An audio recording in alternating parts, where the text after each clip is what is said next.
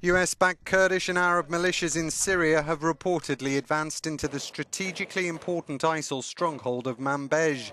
The British-based Syrian Observatory for Human Rights says fierce street fighting is taking place in western districts of the northern Syrian city. The US-led coalition is said to have swept in from the south and now lies just 2 kilometres from the centre. Located around 40 kilometres from the Turkish border, Manbij is seen as a key stepping stone to any future assault on ISIL's de facto capital Raqqa to the east. Until recently, the advance to retake Manbij had been held up due to concerns surrounding thousands of civilians still trapped inside.